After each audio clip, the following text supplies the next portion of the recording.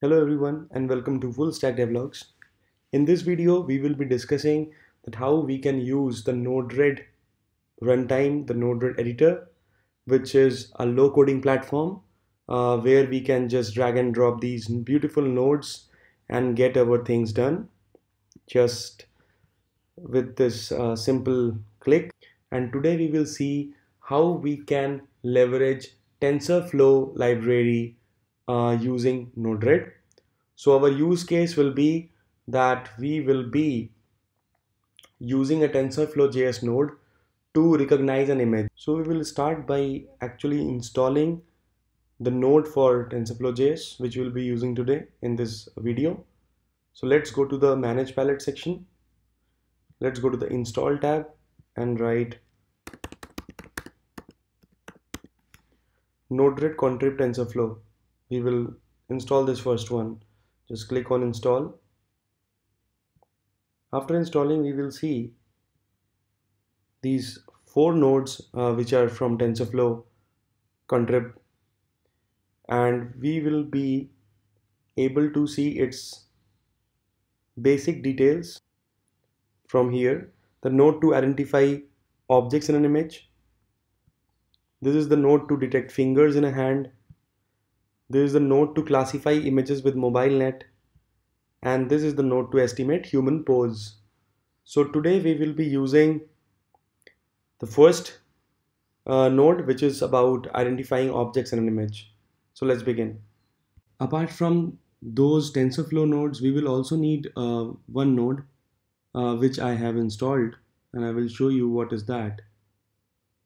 I need some nodes for preview of images, and I didn't had any such node already installed or pre-installed in the Node-RED editor.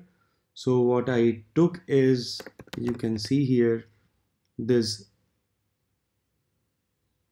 Node-RED contrib image output. You see this here. So this is the one node I'm talking about, and we will see it installed here. It's called the image node, simple image output node, useful for previewing results of face detection, object recognition, etc. Now you would be getting what we are about to do. So before doing anything, let's rename this node to something meaningful, and we will call it object detection. And whatever flow you will see here, I will push it to the Git repository I'm connected to. To see how to push to a Git repository, please watch my previous videos. I will provide the link in the description. And let's see now what we are about to do. So let's get one file inject node first. We will be using this node to inject the file, the image that we want to detect, that we want to analyze and detect the object in it. Next, let's go to the analysis category, all the TensorFlow nodes, and we will use this one for identifying objects in an image.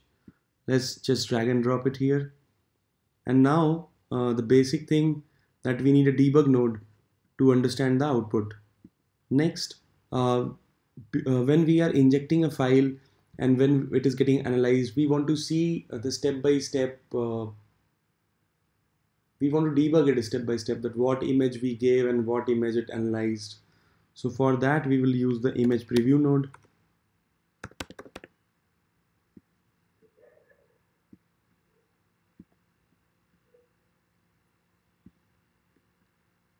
So we will debug it at two steps. First, when we inject the file, and then when the TensorFlow analyzes the file and generates the payload.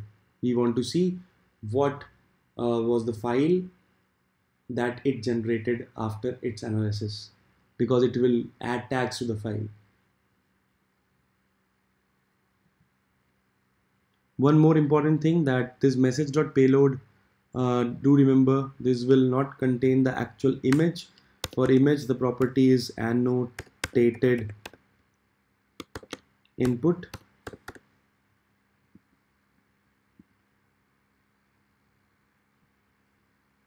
So we will just double click the image preview node and change the payload with annotated input, and then we can just deploy this here. Now let's try. So if I click on file inject on image detection, I have all a collection of photos that I want to demonstrate here. So let's try with this one.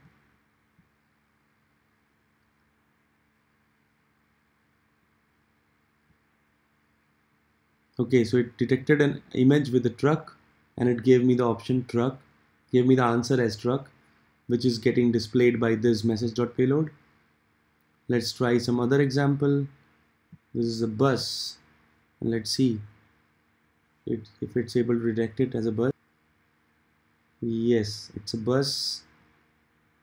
Then this is an image from a restaurant where I went recently, and there is some plate of pick of utensils.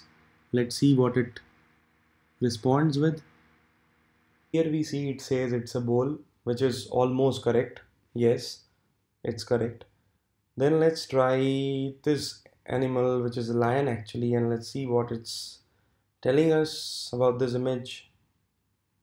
And see, and the best part here, it's a lion and it says it's a dog, which certainly means that the model which is behind, which is actually behind this node, that model is not trained enough, and we can see what model is being used behind, and we can also take that model and train that model more, so that with more lion images, so that it's better able to distinguish between a dog and a lion. Let's try something else. Let's try this flower. I'm sure it's very easy and it will understand it's a flower. It says it's a vase, and obviously it's a bit wrong. uh, okay, let's try this train image that I have. Yes, it says it's a train. And finally, with an airplane, I want to see if it says it's an airplane or not.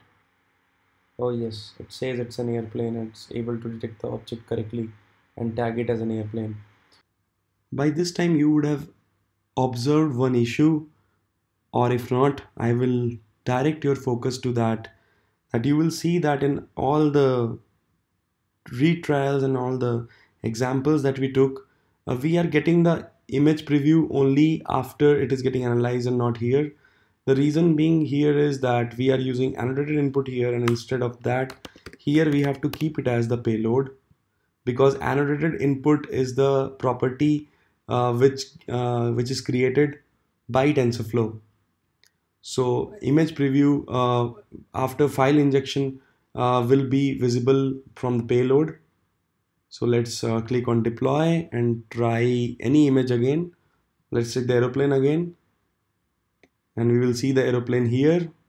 First what we inject, and then let's see it after analysis.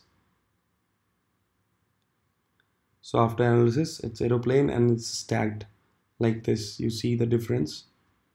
So that's all that we were missing previously. Thank you so much for watching the content till the end.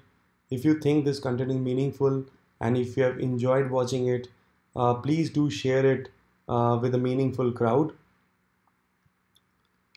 And please subscribe to this channel and motivate me by liking this video. I hope to see you again and share whatever knowledge I am able to